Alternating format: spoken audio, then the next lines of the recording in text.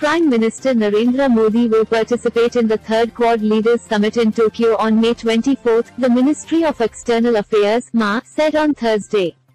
MA spokesperson Arindam Bagchi said the forthcoming Quad Summit will provide an opportunity for the Quad leaders to exchange views about developments in the Indo-Pacific and contemporary global issues of mutual interest.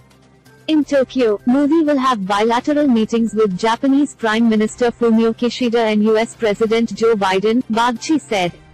He is also likely to hold a bilateral meeting with his Australian counterpart.